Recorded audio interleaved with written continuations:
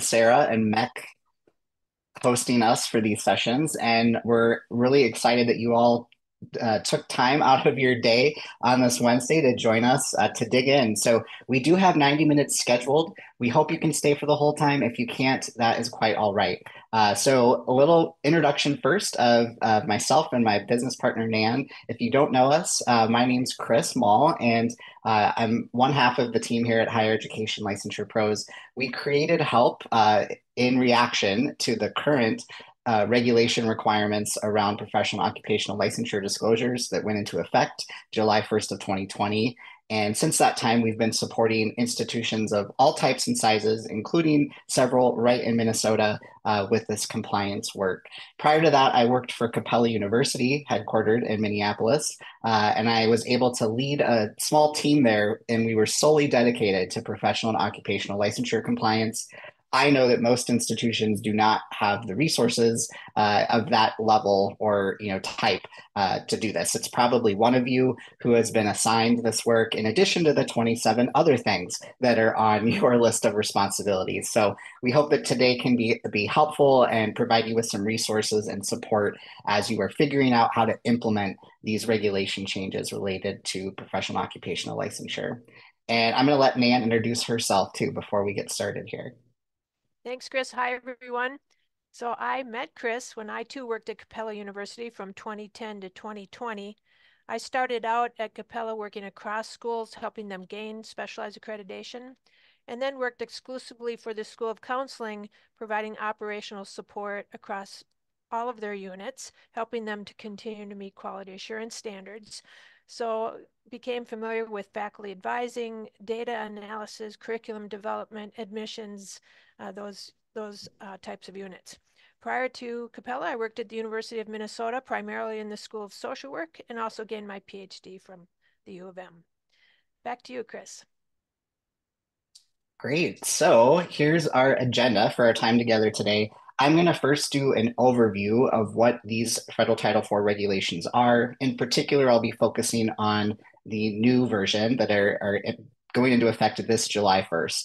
Also, we have a couple connections with current SARA policy, which I will point out along the way. And then we do have plenty of time dedicated for your questions today. So in about 20, 25 minutes, we'll have open floor for questions. Feel free to put your questions in the chat as we go. So as I'm doing the overview, you don't have to wait. You can put questions in the chat if you want. And you can also, of course, ask them live when we get to that question time frame here in about 20, 25 minutes. After we hopefully have been able to address almost all or all of your questions, then we're going to shift gears into discussion. So we are hoping to have, good 30-ish minutes maybe for discussion at the end and really dig into how you're implementing these things at your institutions, what kind of challenges you're having, maybe great successes that you want to share with the group would be helpful too. So the goal with this, again, is to give you an opportunity to talk to each other. As Sarah mentioned, we've been doing these for the other MEC region states, and I think there have been some great connections and information sharing happening between colleagues at the state level. So we hope that that can happen today too. Also, we can talk a little about what we do with institutions, but that's not the focus. So feel free to ask questions if you have them. Otherwise, we're gonna dig into the questions and discussion for most of our time. And before I get started with the summary, just wanted to make it clear that while I am an attorney and we are talking about regulations today, this is not legal advice. It is very important to have legal counsel at your institution or for your institution weighing in on some and many of these topics. There are a lot of decisions to be made because there's flexibility provided around some areas in this regulation. And so it's important for you to have counsel around this. And I am not your counsel today. So I'll leave that at that. All right, so I'm going to start again with an overview, a summary of these regulations and what they do and what's required. So when we talk about this, we like to break it down into three main responsibilities that institutions have.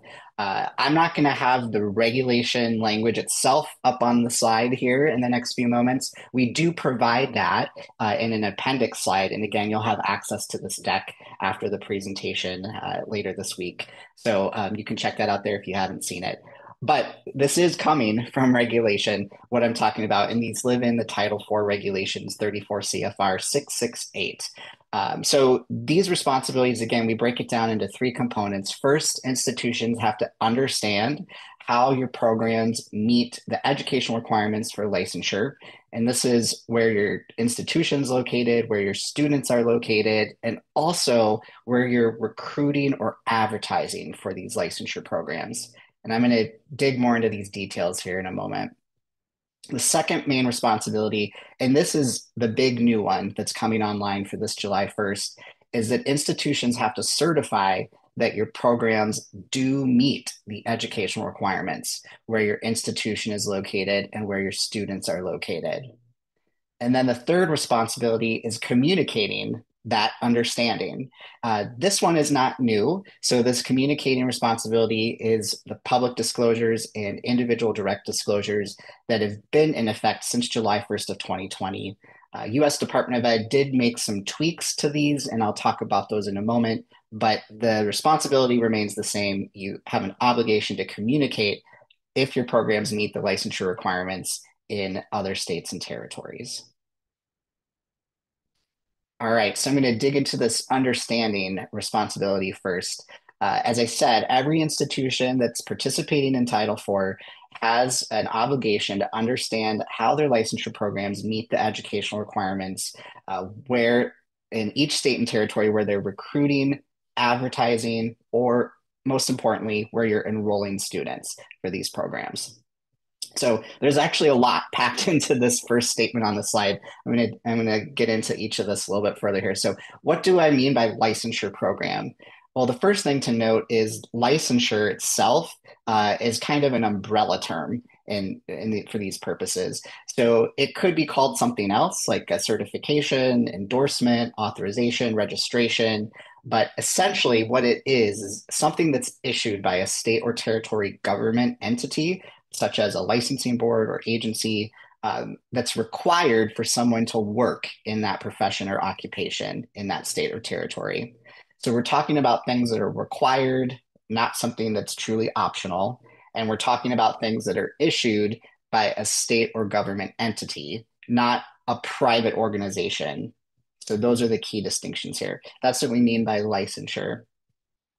I'm going to use licensure as a shorthand all day. So, but remember, it could be called something else in different states or for different types of professions or occupations. So, what's a licensure program then? Well, wouldn't it be nice if we had a list that US Department of Ed or someone else has provided that gives us here are the types of programs that are related to a license? Unfortunately, we don't have that. That's not how it works. It is up to each institution to determine which of your programs are licensure programs. So while we don't have a list from Department of Education, we do have some guardrails here or some guidance for you to evaluate your programs. And really, there's two components to this. First, has the program been designed to lead to a professional license or prepare someone for a professional or occupational license? And then has it been advertised or is it being advertised as leading to some sort of professional license or to some sort of career outcome that would require a license in order to do that? So those are really the two things to look for when you're evaluating your programs. Has it been designed to prepare someone for a particular license, or are you advertising it as leading to a license or to a employment opportunity that would require a license? And then another thing I wanted to point out here is this recruiting and advertising and enrolling. So the recruiting and advertising piece here does not come directly from the new regulations. Rather, it's coming from Department of Education staff interpretation of the new regulations.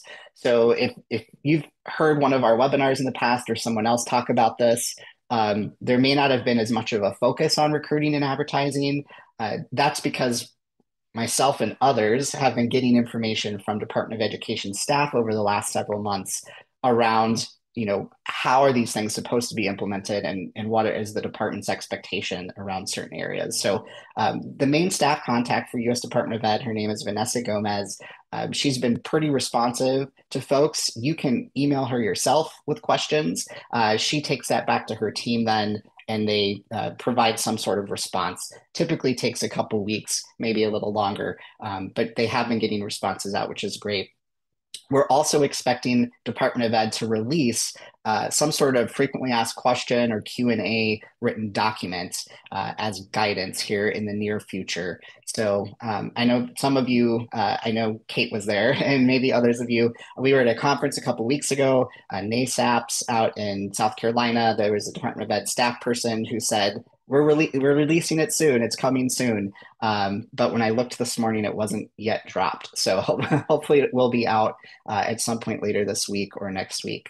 But in that guidance document, one thing that I know I'll be looking for and would encourage you to also is how they're talking about recruiting and advertising.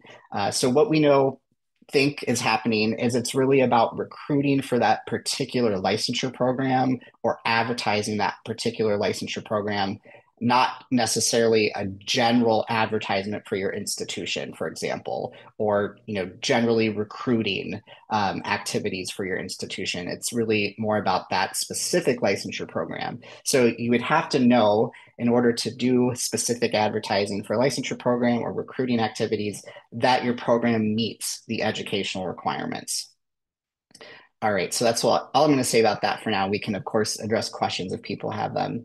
But I did also want to kind of circle back here to say that these regulations apply to all of your licensure programs, all modes of delivery. We've still been hearing some confusion. People think this is only a distance education program thing. It's not. It applies to all of your programs. And Department of Education, again, staff have made that very clear that these apply equally to all programs. There is a connection with distance education within the new PPA certification responsibility, and I'll talk about that in a moment. Final thing I wanted to note is, this obligation to understand if your programs meet the educational requirements or do not meet. We kind of have this third category that's alive today, right? Not determined or no determination made, which basically means you haven't tried, you haven't done the research, or maybe you have and you weren't able to come to a conclusion because there's not enough clear information from that particular state licensing board. So this not determined understanding is okay today under the July 1, 2020 regulations.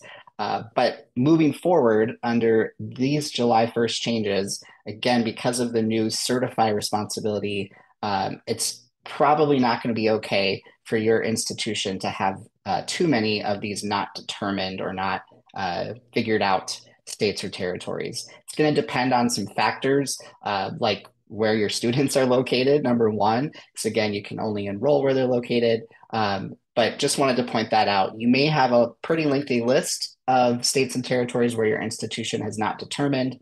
Again, that's okay under the 2020 version of the regs, but moving forward, you're probably going to need to make this list much shorter and figure out if it does meet the educational requirements or not.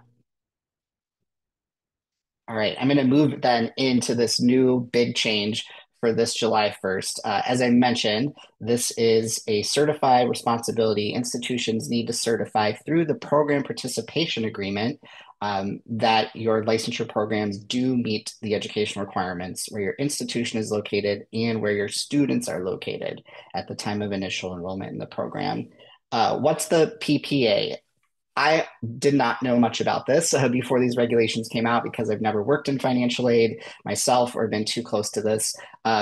So if you're not familiar with it either, essentially it's the master contract that every institution needs to sign with the U.S. Department of Education in order to participate in Title IV federal financial aid programs.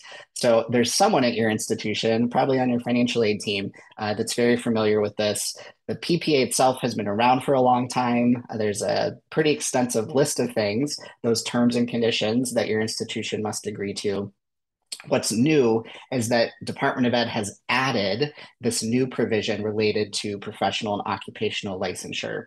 So starting this July 1st, for any new enrollments, anyone who's going to newly initially enroll in a licensure program on July 1st or after, you must be able to certify that your program meets the educational requirements where your institution is located. That's pretty easy for most institutions. and the more challenging one, where your students are located at the time of initial enrollment. Now, for this, there's an exception that Department of Education's created.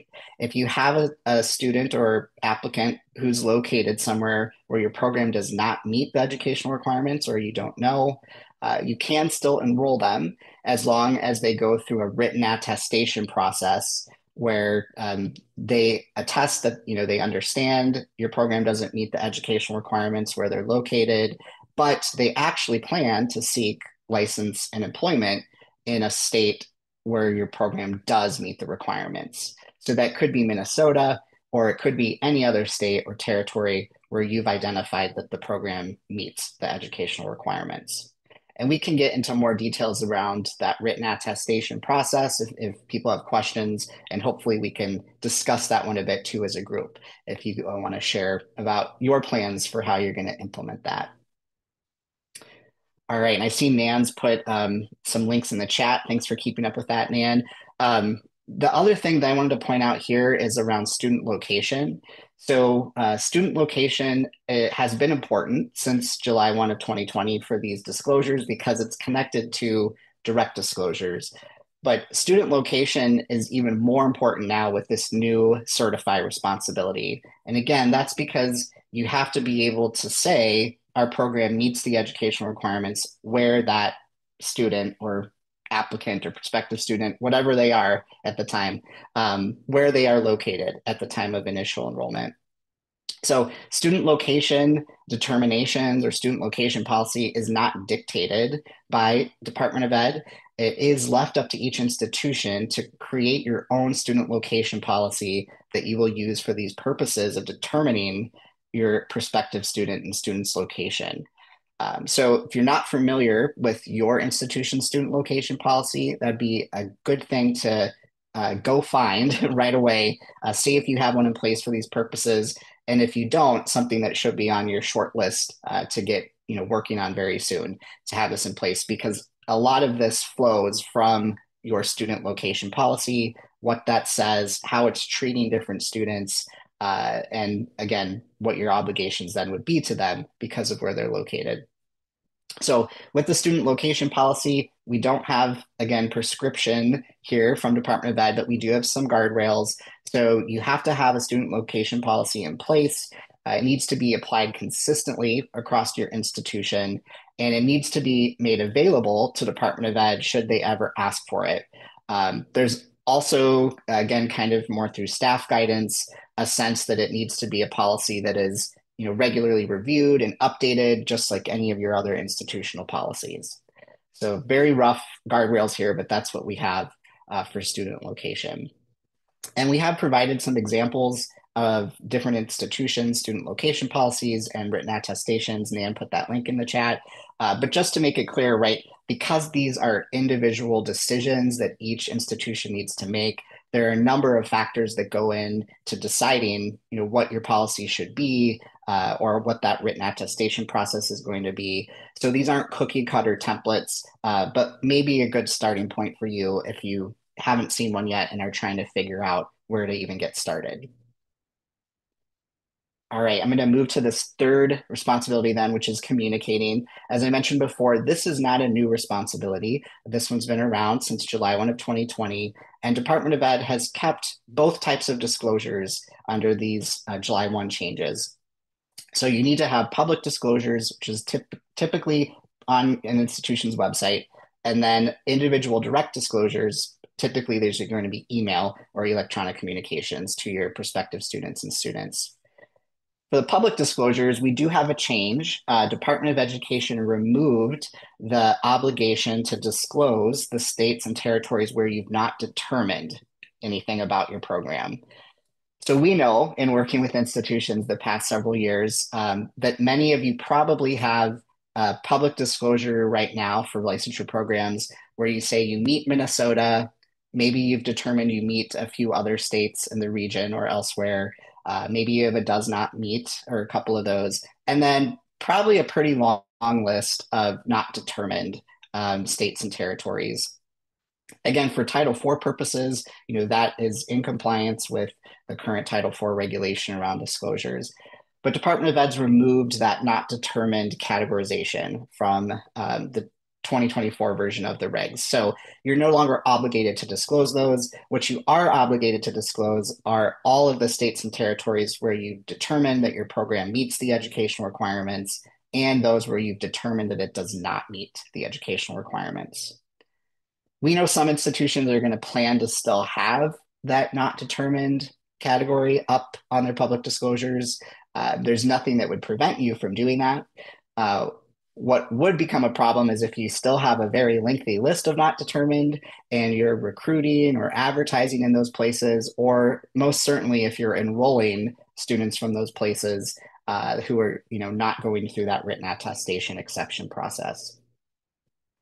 So there may be instances where you still need to disclose all 59 US states and territories for some of your licensure programs. In particular, again, if you're engaging in advertising or recruiting activities for those programs in other states and territories. But for some programs, maybe your list will be shorter and you won't have all 59, which is a change because under the 2020 version, you did need to have all 59 states and territories listed up in your public disclosure. But because that not determined is being removed, there could be, exceptions to that moving forward, depending on your program. I wanted to point out the connection to state authorization reciprocity agreement policy here. So SARA policy 5.2 is been in effect for a while. It's actually keyed to the 2020 version of these licensure disclosure regulations. So I'm pointing it out though because it's still effective and it still exists, just to make sure people are aware of it. If you have not made a determination for your licensure program in any state and territory, and that's what you're disclosing on your public disclosures or your direct disclosures. SARA policy says that first you should be making all reasonable efforts to make a determination. And if you still can't, you need to provide the board's contact information as part of that disclosure.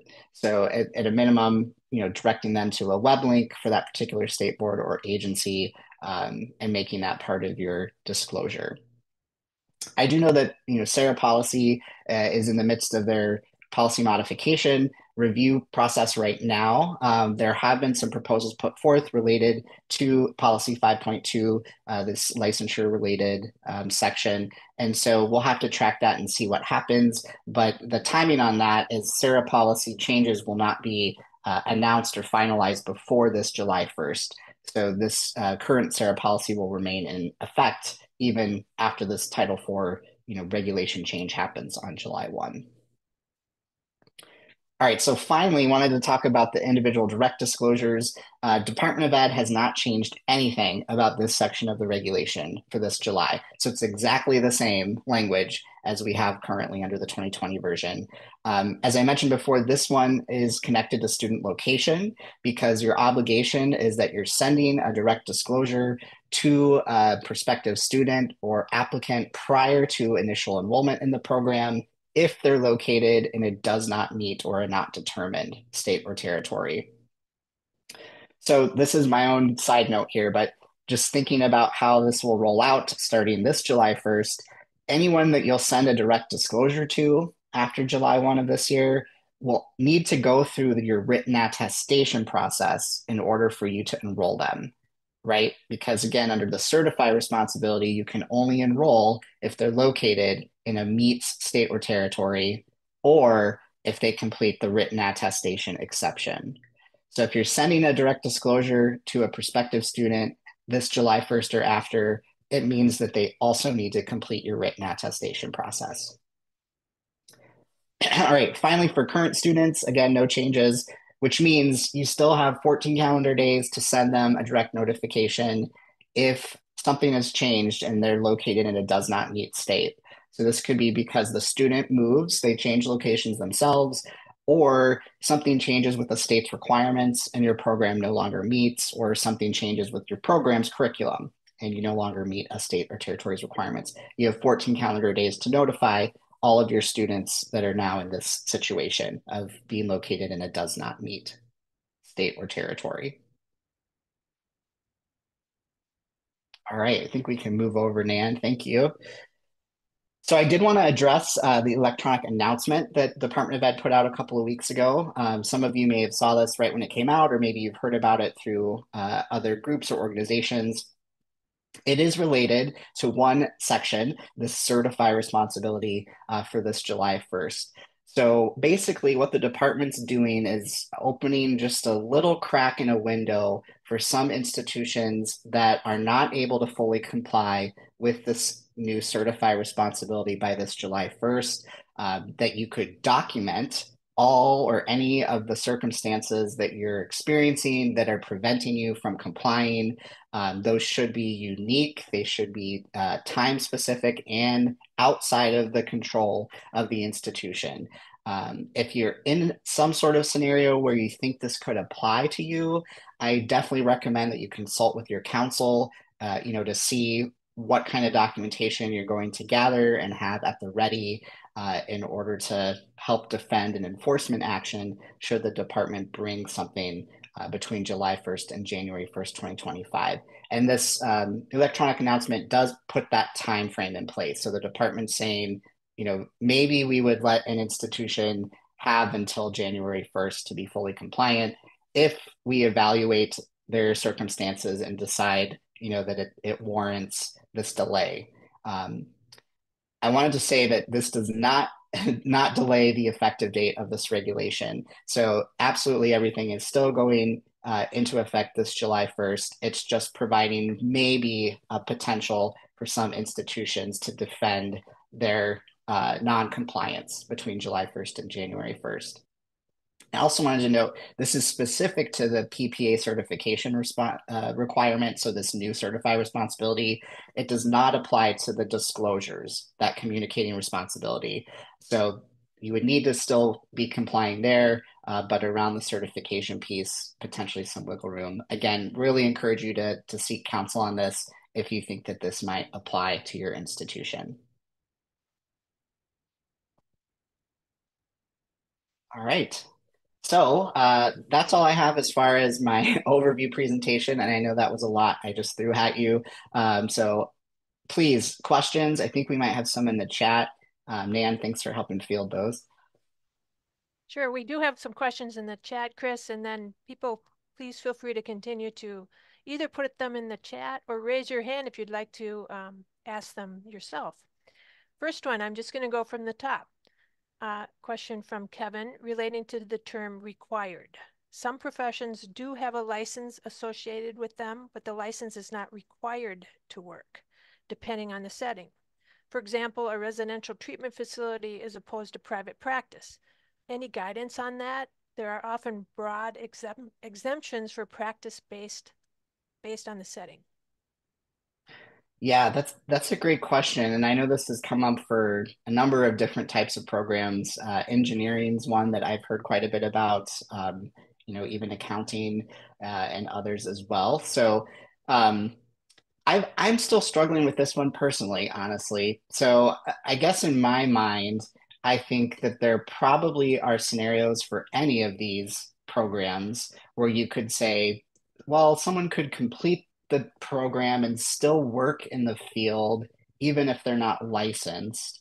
Um, I'm a good example of that as somebody who completed a JD. I don't need to be licensed to do the work that I've been doing at an institution for a decade and now. So certainly there are options and opportunities for many of these programs, or most of them, I would think, where you could work in some capacity in the field without holding the license. It makes me a little bit nervous when people start to go down that road. And the reason I say that is because, if we take a step back and look at what the Department of Education's trying to do with these regulations is it's all around protecting the students and protecting the taxpayers' interest around student loans.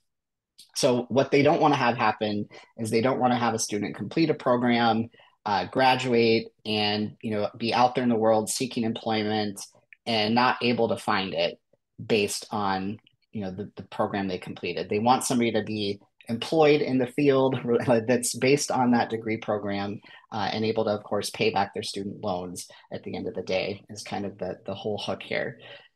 So while there are employment opportunities, I think if an institution's designed a program to lead to a license or to prepare someone for a licensing exam, and certainly if you're advertising it, so if you're, in your program description, you mention a license or a licensed profession like CPA, for example, or addictions counselor, whatever it is, um, then you're kind of steering the expectations of those students towards a license and towards licensed professions.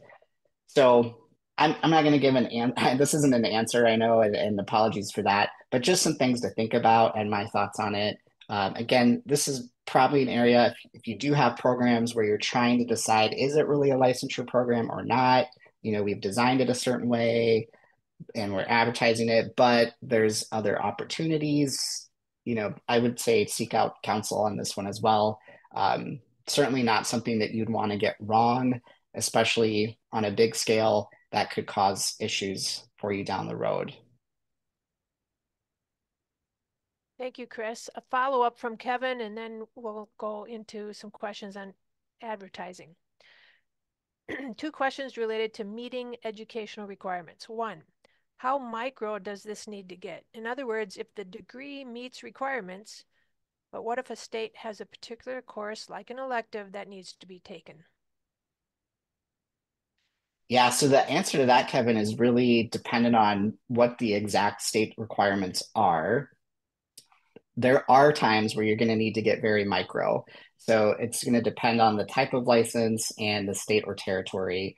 But we know in our experience, it can even go down to the assignment level for some of these license types, where an institution or a student, a graduate, would need to be able to demonstrate, they've met particular kind of subset of content and be able to show which of their assignments or which of their learning experiences are satisfying that.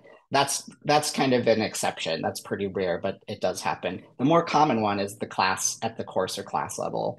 So there are license types for certain states where you would need to have someone who's very familiar with the curriculum, program director or faculty member, go in and match up your classes with what that state is requiring as far as content areas. And you're right, like could be an elective in your program.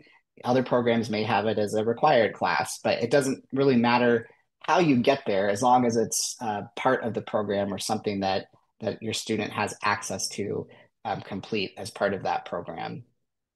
And then we can talk more about that curriculum comparison or program comparison piece if people want. But the answer is yeah, it does get pretty micro sometimes. And if you need to do that, is going to be dictated by the state's requirements, really found in their regulations typically. So their regulations will indicate if they accept, a certain degree program, maybe that holds a specialized accreditation. If you have that, then they're not going to look in detail at the classes themselves. They're going to consider that the education requirements are met. Other times, maybe they uh, recognize or align with the specialized accreditation, but they still want to see very specific classes on a transcript. So you would need to do that detailed comparison at that point. I'll just add that I have not seen states that provide an option for the courses they require, except for one. There's one case that I can recall that a state says the program needs to meet 7 of these 10, for example, and list the course requirements. But for the most part, what I've read is the state has a list of required courses, if they do, that the program needs to meet. Here's number 2 on Kevin's questions relating to meeting educational requirements. What if there are several licenses that the degree could lead to? Is it acceptable to determine that it meets at least one of those? Yeah, this is a tough one, Kevin. So we don't have specific guidance in the regulation or in the commentary the Department of Ed released around this. Um, I'm not sure if we'll get anything out of this, frequently asked question document that the department may release that could help address this. But I would say, again, kind of you need to be really cautious with this one. Uh, if you've designed the program to potentially meet more than one license type. And if you're advertising it as meeting more than one license type, then you would need to be able to certify that it meets those license types, I think, moving forward under these July 1 changes. Um, so wherever you have students enrolling from, it could be looking at 3 or 4 different license types and making sure that your program meets those educational requirements, which I know it can get very complicated. And I'm wondering if this is maybe an addictions or alcohol and drug related program, just kind of knowing how that works. It's one of the more complicated ones anyway to start with, but there are certainly multiple license types and credentials that are offered or required in a number of states related to those programs. Okay, let's move into advertising. Jonathan asks, given the nature of digital marketing, should we assume that if we are advertising a licensure program online, that we have to investigate and list all states for these programs? Yeah, another great question. So again, the advertising piece, right now, we just have staff communications with individual people. So I myself have received some emails, exchanged some emails with Ms. Gomez on this. I know others have as well.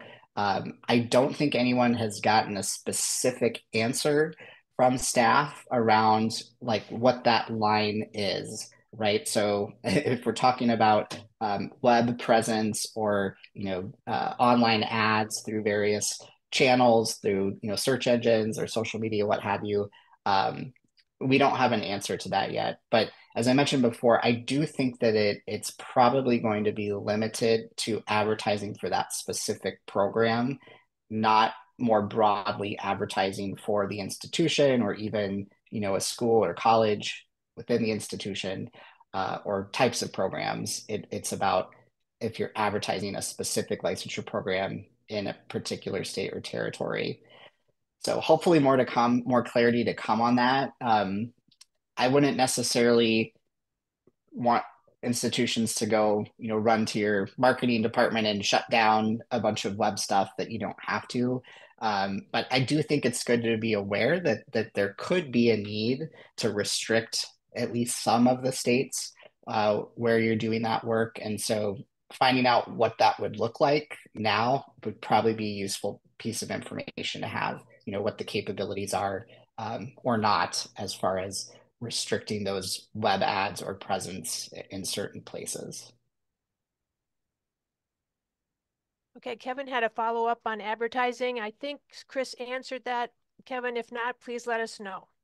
So I'm going to move on. Actually, a follow-up on a previous discussion from Rebecca, and then we'll go to Heather.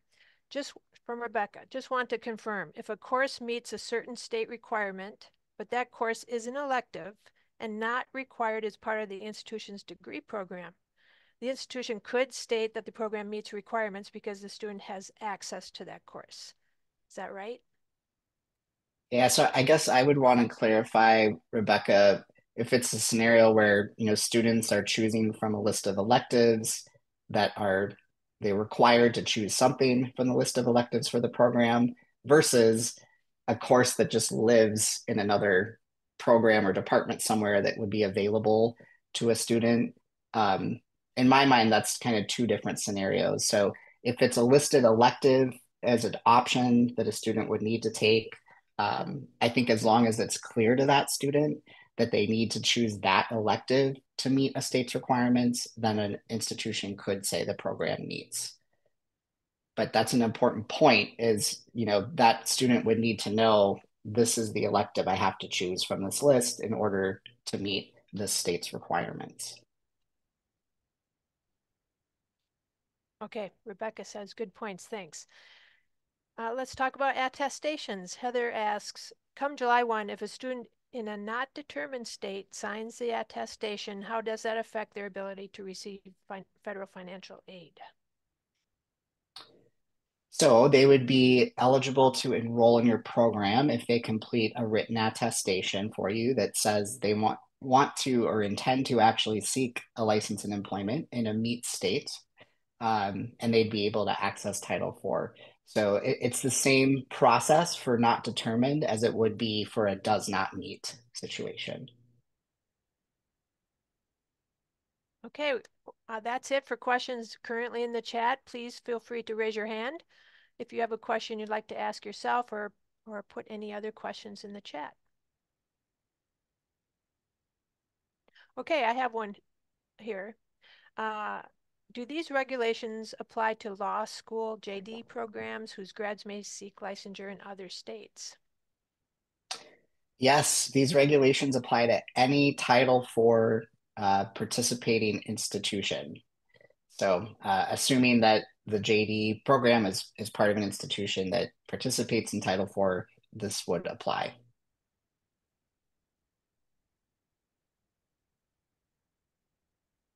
Anyone want to come online and ask a question? Or not? Put it in the chat.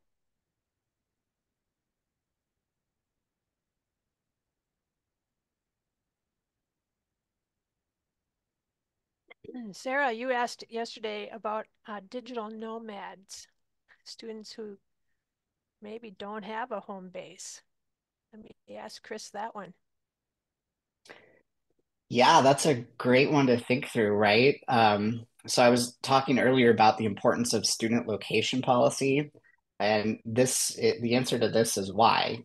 Your student location policy, you should be considering things like if you're enrolling students with international addresses who are outside of the US, maybe at the point of initial enrollment or beyond, right? If we're talking about a distance education program. You should also think about other students who would be relocating for whatever reason, maybe sometimes out of their control, right? Like military affiliated students who could be based somewhere when they are thinking about enrolling in your program. And then if you've set your point of initial enrollment a little bit later, like when classes start for that first term, it's possible that you could have someone who's moved even or changed locations in the midst of that process. So thinking through these scenarios are really important. Um, Whatever you key your student location determination to, whatever type of address it is, permanent address, mailing address, temporary address. For some programs, maybe they're going to be considered located in Minnesota. If they are going to physically be on your campus for a face-to-face type program, and it wouldn't matter as much where they're physically located at the time they're applying if you're going to connect your student location policy and initial enrollment date closer to that start of the term when they will be on your campus in Minnesota. So I just threw out a bunch about student location policy, but you really do need to think about all those scenarios. And the digital nomad one is a good one because it's going to highlight, depending on which address or which factors you're connecting students' location to, it'll present some challenges for different populations.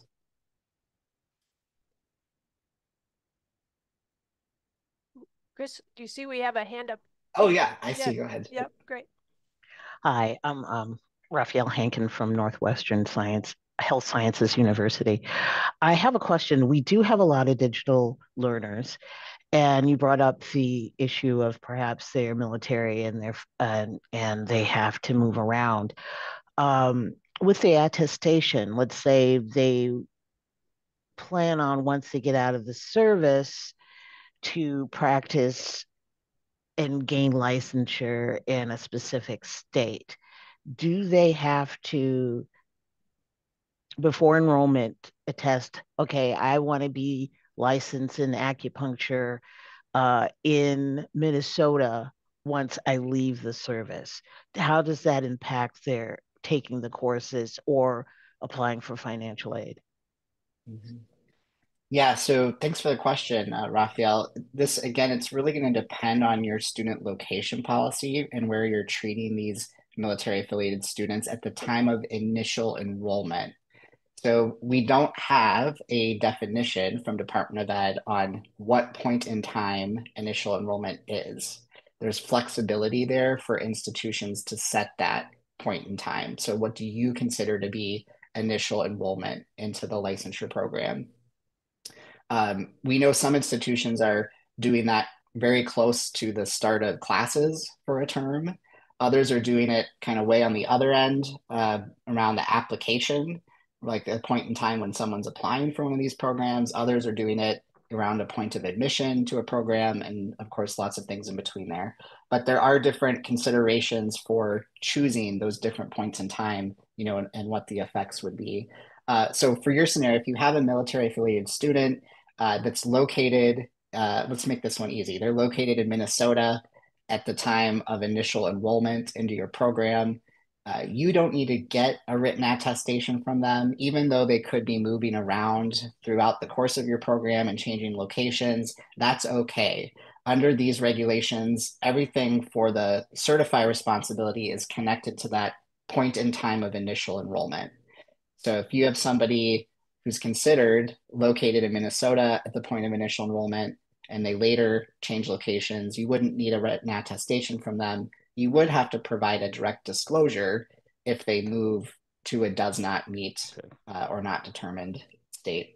So that's kind of the one consideration there. If you have a military affiliated learner who's located in a does not meet or not determined state at the time of initial enrollment, you would need to secure a written attestation from them in order to enroll.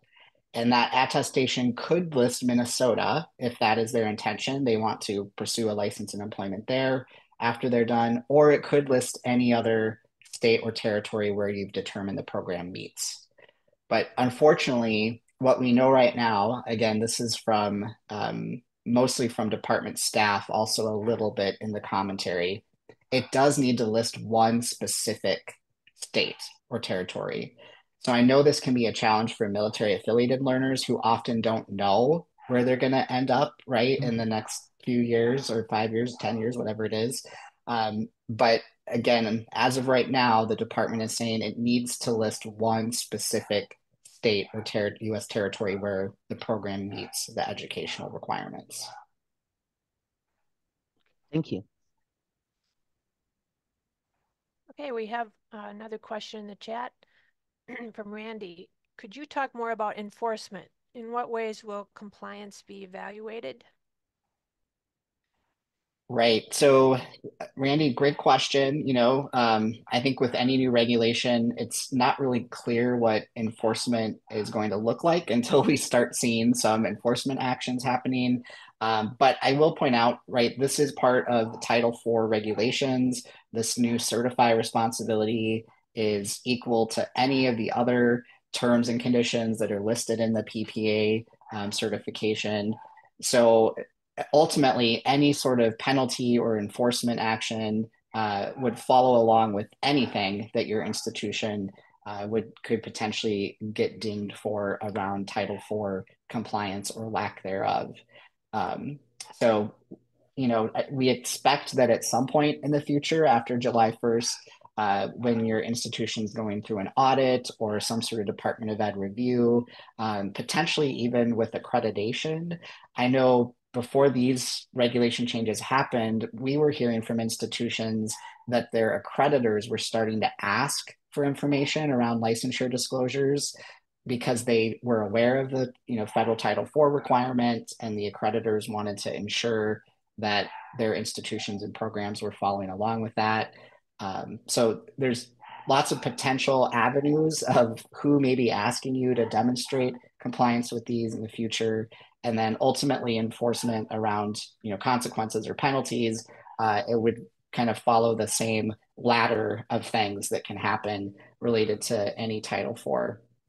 You're probably not going to go right away to losing Title IV eligibility, but that is kind of the top of the ladder, right? If an institution remains out of compliance, ultimately an institution could lose the eligibility to even participate in Title IV at all.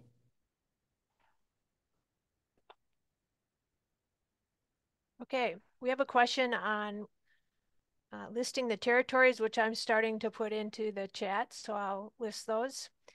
And let's see, next, which accreditors? Programmatic, HLC? Yeah, so we've heard actually both from institutions that some programmatic accreditors, and then yeah, it actually would have been HLC, thinking about the region that the institution's in. Great follow-up question there. That's it for questions in the chat. We have few more minutes that we set aside for questions. Anyone else want to raise your hand and get off mute and ask directly or put it in the chat?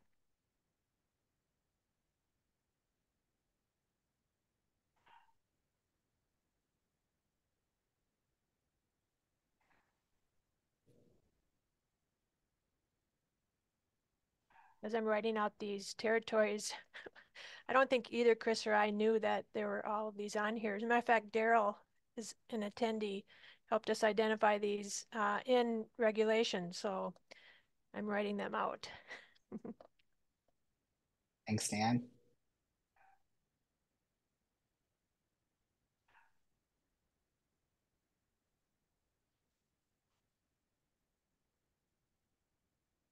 All right. Well, if we don't have any other questions, we can shift gears, but maybe I need to give Nan a minute. She's still typing.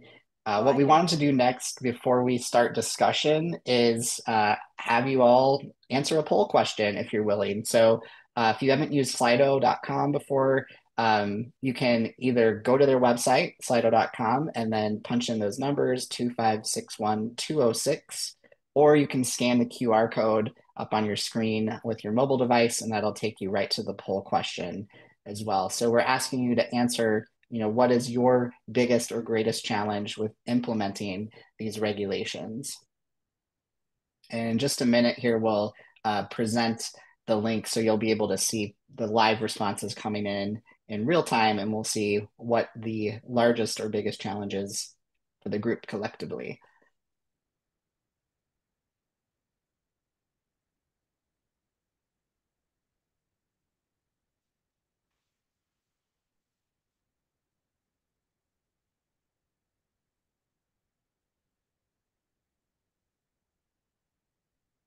All right, you want to present the link, Nan? We'll see what answers, responses we've got coming in here.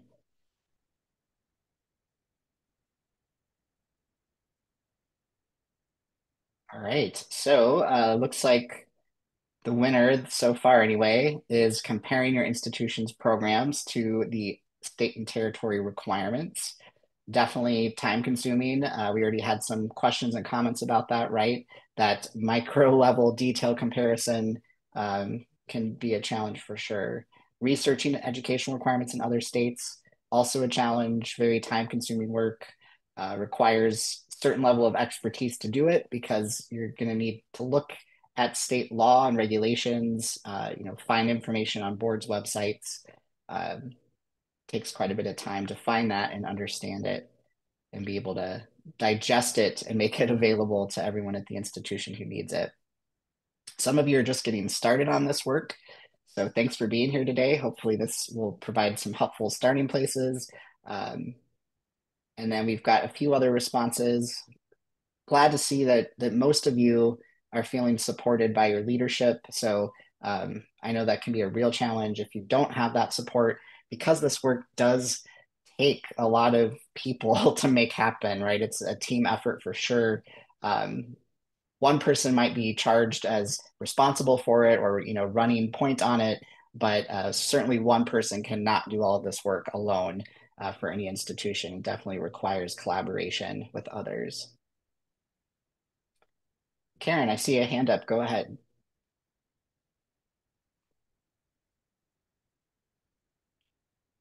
Maybe an accidental hand. But if you wanted to share something, Karen, you have the floor.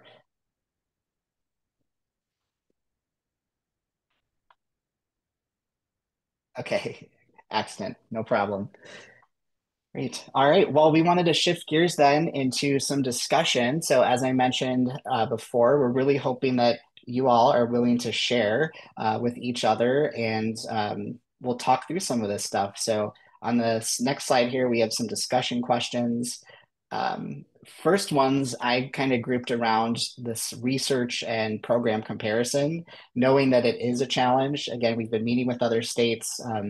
Those two are usually pretty close to the top, just as they were for you all as one of the biggest challenges. So, is anyone willing to share how you're tackling that research for other states at your institution, what your process looks like, um, things that you've learned along the way and maybe changed? Anything you want to share?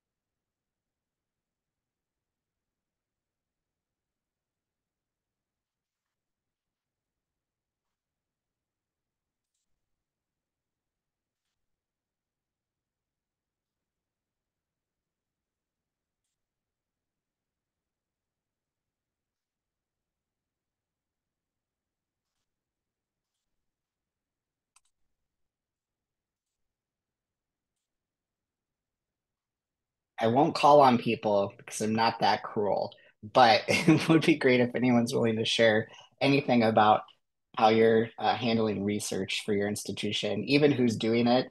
You know, if you're having staff do it, are you doing it yourself? Do you have your faculty or program directors do it? Um, if anyone's willing to share it, I know it'd be helpful, especially to those people who are just getting started, right? Trying to figure out how to do this.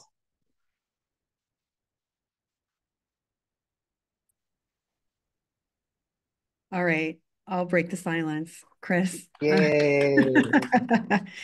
So, my name is Tanya Bach. I'm at the University of St. Thomas, and I will say that we are having, so my office is coordinating and facilitating.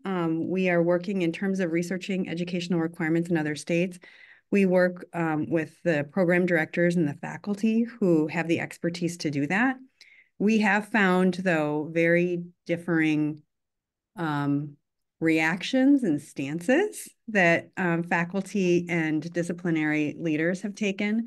For example, one, the faculty are willing to do it, but they've really struggled with resources, just like what was indicated. And so we have tried to connect them with one of our librarians in our law school to help them with that. And that seemed to have been, and this was actually before your excellent help too, Chris and Nan, by the way, with with how we've been working with you too.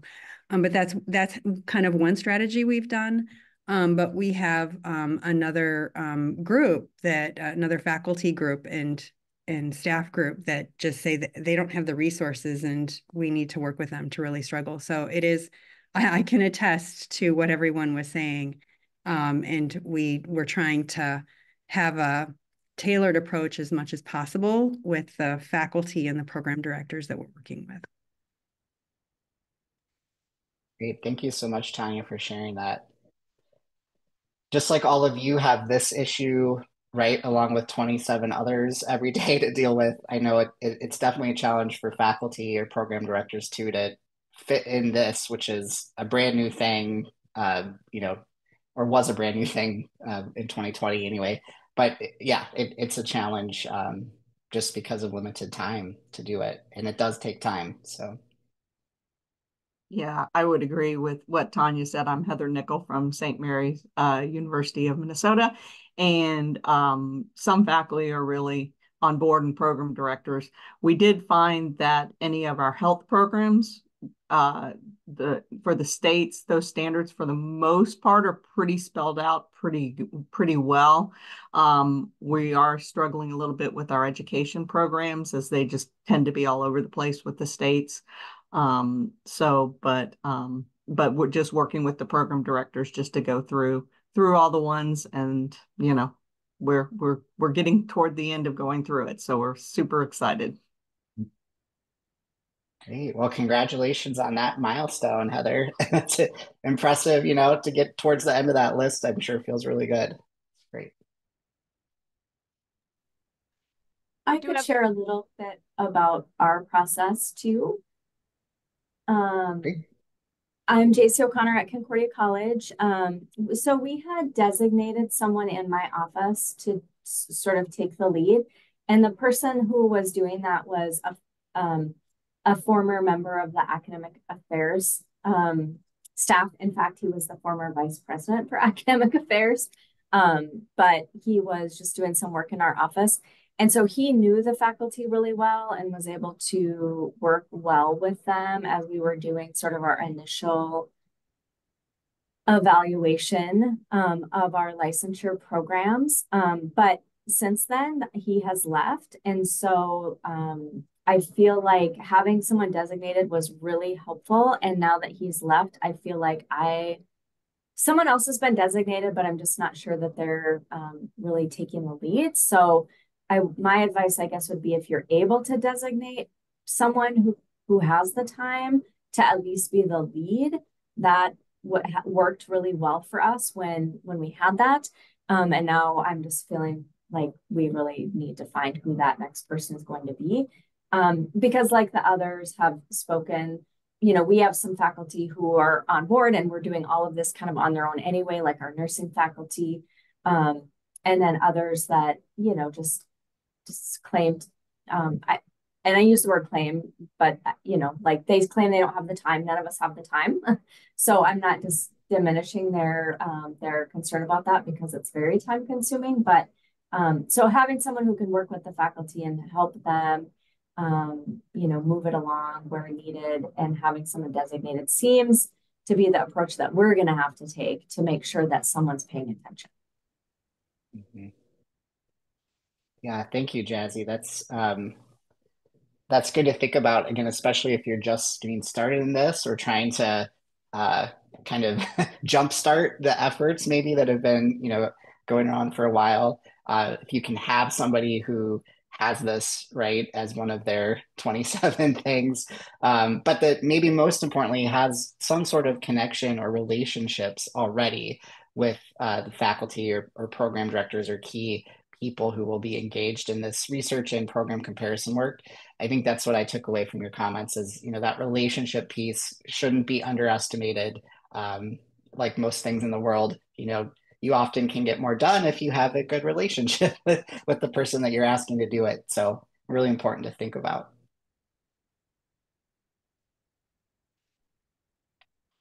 Anyone else want to share about your research process or that even the program comparison, the curriculum comparison piece?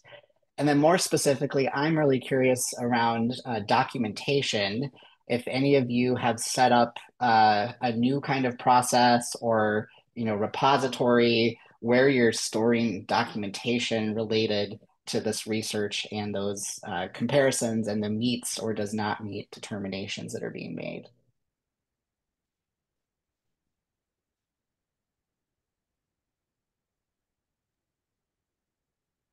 I can talk from ignorance. I find that usually helps.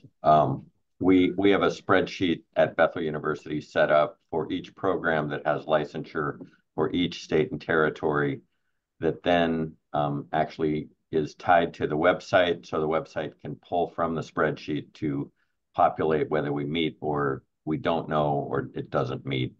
So we've had to set that up with the web team and that I don't know exactly how it works, but it is a basic structure. It's not very elegant. It's a basic structure that allows for loading into the website the information that we have available to us. And it's then reviewed by program directors, theoretically, to ensure that it's as accurate as we can make it. Great, thanks for sharing that, Randy. I think that's an important consideration too. Like, how are you connecting these determinations to your disclosures? So whether it's your public disclosures on your website or those direct disclosures that are being sent out to prospective students or applicants and current students. And if you can find some sort of more automated way to do that, probably going to work better in the long run, but can take some time on the front end to get set up, IT resources and other things to make that happen. So thanks for that.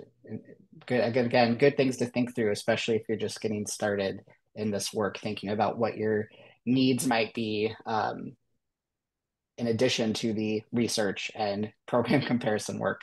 Other resources definitely would be needed to bring all this together and get those disclosures up and be able to make those certifying statements as part of your PPA when the time comes. There's a request on chat. Randy, would you be willing to share that link? Oh, you answered. You answered already. Okay, and then we have a few others in the chat. Kevin asked, one frustration has been in our field counseling, licensing boards do not typically approve programs, only applicants. Even programmatic accreditation, which they have, may not be sufficient to guarantee licensure. Interested in any thoughts on how to accomplish that? Yeah, Kevin, you bring up a great point, which is actually way more universally true, not just for counseling programs, but in our experience, there are very few licensing boards or agencies that will review and approve out-of-state programs. So rather, what happens, as you described, Kevin, is someone completes a program, they apply for a license, and then that out-of-state licensing board or agency, looks at their transcript and all the other documentation provided and decides if that program from out of state meets the educational requirements or not.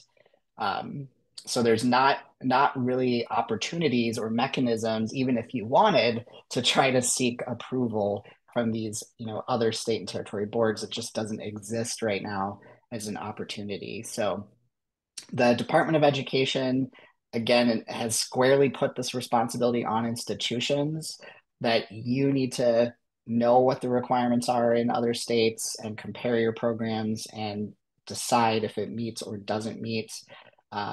But that practically just doesn't mesh well with how it works in the real world, because these licensing boards and agencies do it on an applicant by applicant basis at the time that someone's applying for the license, for the most part. So you have to do the best you can do. So institutions need to have a reasonable, defensible process in place for figuring out what the other state requirements are and comparing your program and making a decision. So the more that you can document around what your processes are and how those decisions are being made will only benefit an institution in the future, especially if you do have some sort of audit or enforcement action or inquiry from Department of Ed or an accreditor or anyone else. But that obviously takes time too, to document and have those things at the ready should you need them. So at a minimum, what we're encouraging institutions to do is, it's definitely great to have spreadsheets. I think this work just lends itself to spreadsheets, where you're going to want to have whoever's making that decision, if it meets or not, put some clear notes or notations in. If it's based on a specialized accreditation, note that somewhere in your documentation, your master spreadsheet for that program type. If it's based on comparing the courses, have it really spelled out in black and white. Here's the state's content area, here's our course that meets it, and here's the next one. And have notes around who was doing that work and when, so that it's clear that you're basing it on this version of your catalog or, these courses at the time, and have that, again, clearly documented. I think will do a lot moving forward. And that's really the best that an institution can do, because you're not able to seek that external approval from out-of-state licensing boards for the most part. That's just not a possibility.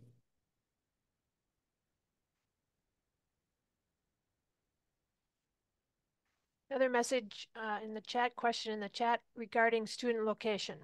What if a student takes in-person courses during their first semester? Are they still bound by the distance education requirements? Yeah, so we haven't really gotten into that distance education definition yet, I don't think, here today.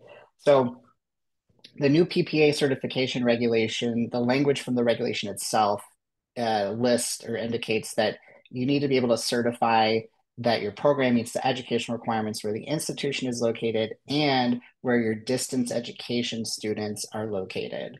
The reason that I don't highlight that when we're talking about those three responsibilities is because of the definition that the U.S. Department of Education is applying to distance education.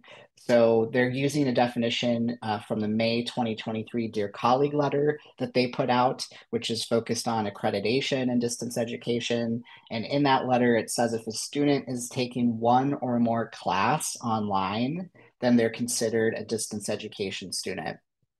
And this has further been kind of clarified by staff that what they really mean is if they're taking one or more class online during that first term of enrollment in the licensure program, then that meets, their definition of distance education within this regulation. So I say all that because you'll notice, I've just been saying students more broadly, and that's because of this connection with your student location policy. So it is absolutely crucial that you consider how you're treating, different types of students for different modalities of programs and how that all fits in with your student location policy which again, each institution gets to set for your students and for your programs. So I think back to the original question, if a student is not, I think the question was if a student is not taking any online classes, so they're coming onto your campus for classes, face-to-face classes during the first term of enrollment, like where would they be located or what do we need to do? No Well, online they're courses the first semester. right.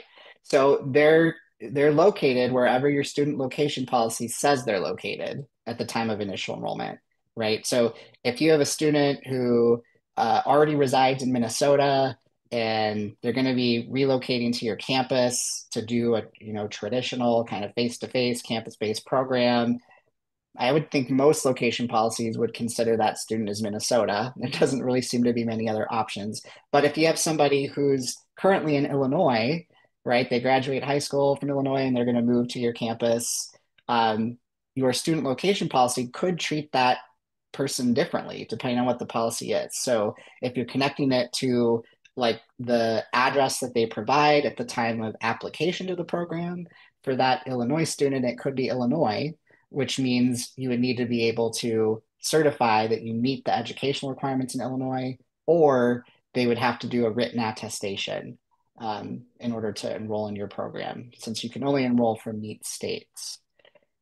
Hopefully that helps. But it is important to think through these different populations of students for your different types of programs and how your student location policy will be applied to each of those so that you understand, what your obligations will be around certifying and then the communicating for direct disclosures.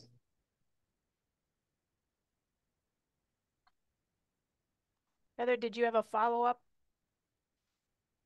No, and I don't know if it's helpful to clarify. I was thinking of an in-person residency, so not that students would come to campus for the entire semester and then switch to distance, but that they would come to campus for a shorter period of time, and whether that would make them not a distance student. But I think you answered that question. Yeah, again, I'm like a broken record, I feel like, on these things, but it's always going to come down to your student location policy and how you're treating those students. And some institutions are putting quite a bit of detail into these policies, so very explicitly saying, how they're going to treat students for these different kind of programs, like a campus-based face-to-face versus an online. International students, people are putting in considerations for those, or people with an address outside of the US when they are initially enrolled. Military, like, so you can make these policies as robust as you want to if that's helpful for your institution, while you're thinking through these things, or you can have a policy and then separately have your documentation on how you're going to be applying that policy to these different scenarios and different groups of students. Does anybody want to share, since we're jumped in here to student location policy, if you've been working to update your policy in light of these July 1 changes, anyone willing to share kind of the things that you've been thinking through or updates that you're planning to make?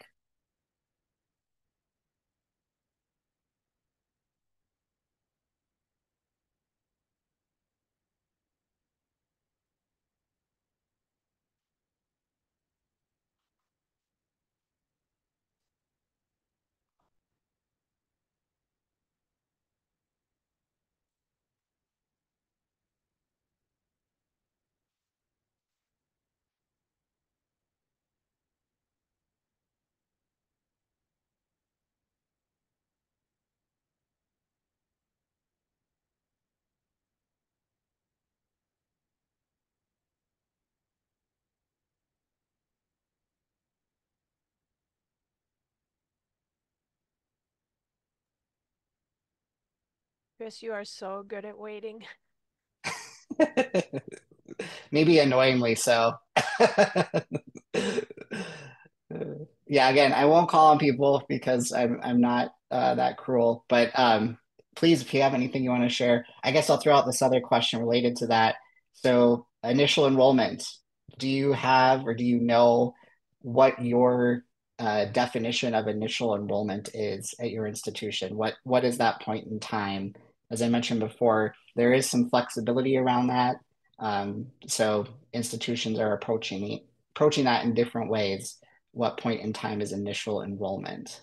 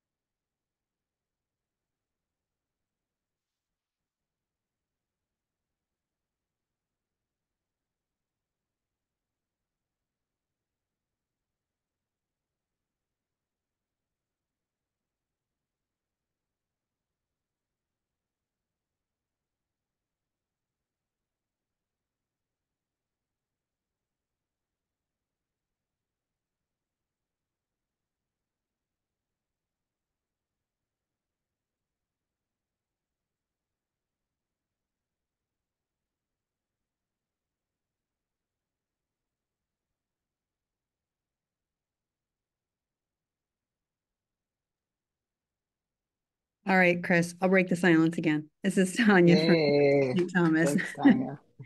I'll say that we're still working on this initial enrollment, but where we're going, where we're headed with this right now, but we're still discussing this with our academic units that this is relevant to, is we're going to have different definitions for initial enrollment for undergraduate versus graduate. So on the undergraduate side, initial enrollment would be the first term in which they declare their undergraduate major that has licensure embedded within that major. Versus on the graduate side, initial enrollment would be the first term in which they're enrolled in that program that has licensure. So it's an important distinction because the undergrad students for us will be at St. Thomas because they come undeclared. And then we'll make that major declaration versus the graduate students who come right into the program. So currently our location policy and how we're kind of defining these things and is not that. So we're having to make some revisions to it, which is going to take some time, but that's where we're at with it right now. Great. Thank you so much for sharing that, Tanya. And yeah, exactly, right. You need to think about your student populations, your programs, how things work at your institution, and figure out what makes sense. And I think it absolutely can be that you have different definitions or things happening for graduate versus undergraduate. We saw Department of Ed like give a nod to that in commentary that they released with the 2020 version of these. Their point is that you just have to have a student location policy in place that you're applying consistently. It doesn't mean you have to have the same criteria for every single for graduate versus undergraduate as an example, or your face-to-face programs versus fully online, whatever those distinctions are. So thanks for sharing that.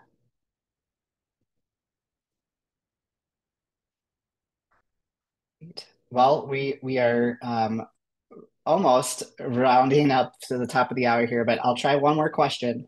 So, any of you want to talk through written attestation process, and also related to that, are you creating or updating your enrollment or admissions processes so that you have some sort of hard stop that will be in your system for applicants or for, again, program admission related to the written attestation? So do you have something in place where you're going to be able to know for sure that someone is in a meat state or territory at the time that they're initially enrolled? And if they're not, are you going to have a way for your system to identify those other students and then connect that to your written attestation process? That's a lot to chew on. So I might have just given some of you a panic attack if you haven't gone down that road yet on what all of this implementation actually entails.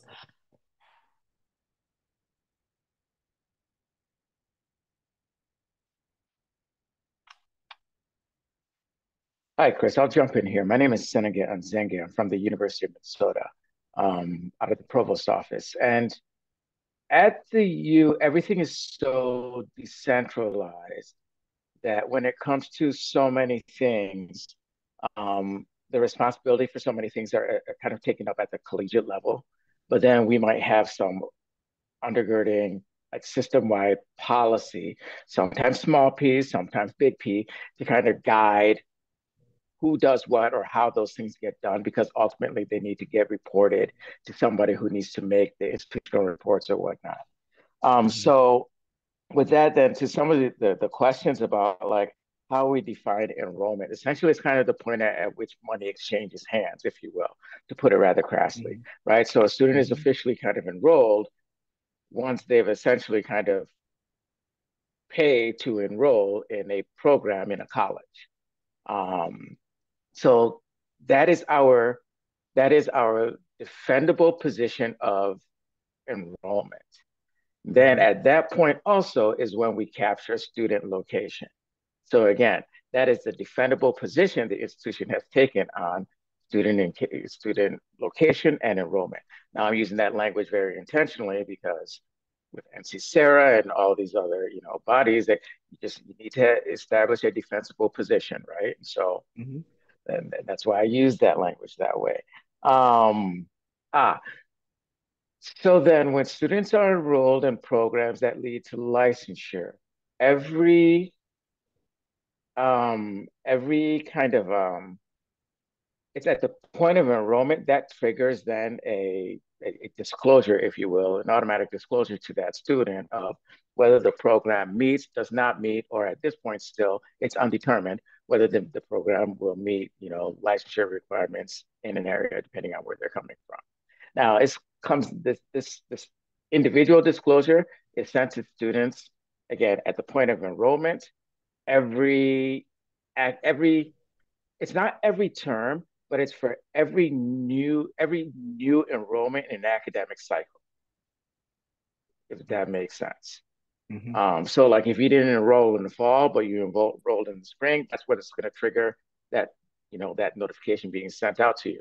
And it's going to pop up on your screen. And you can't do anything until you click that you've acknowledged that you've at least seen that, right?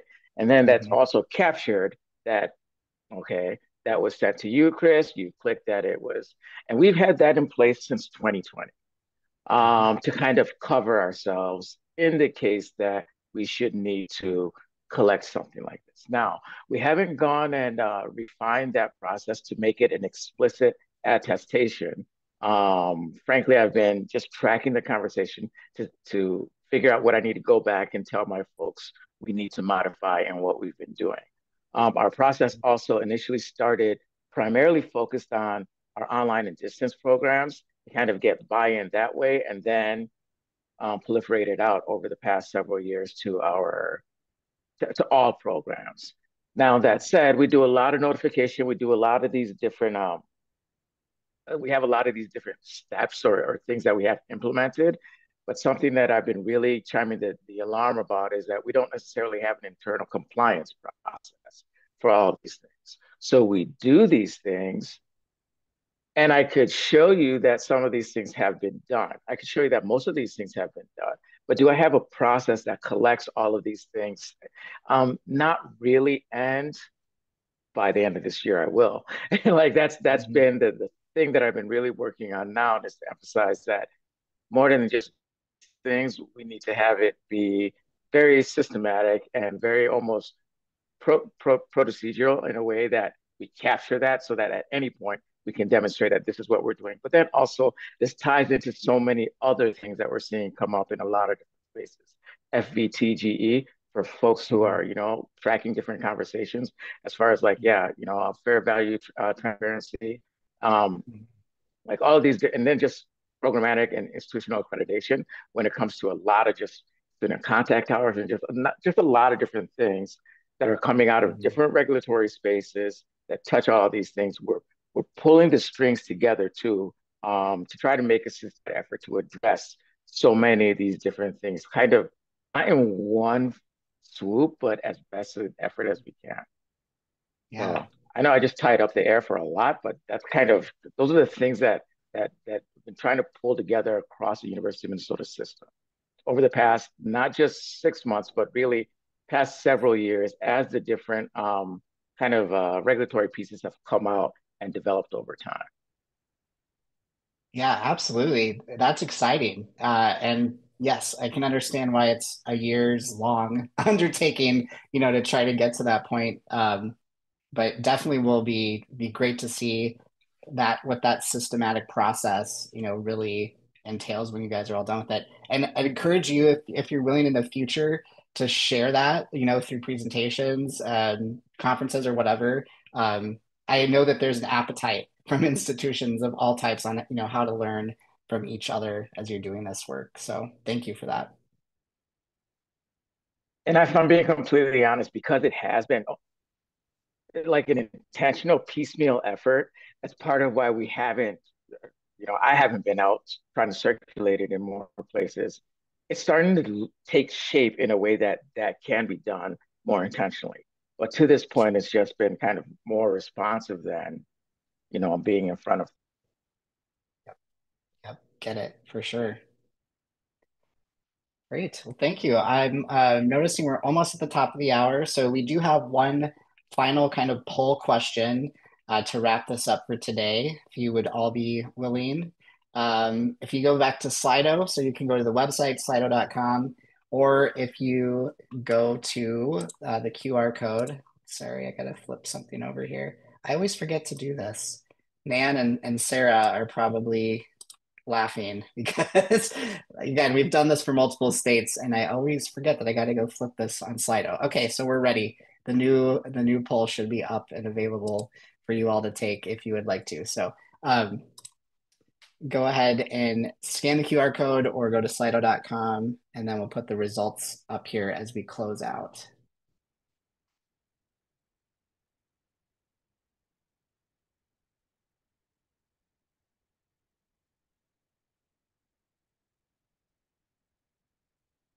You want to go ahead and share, Nan?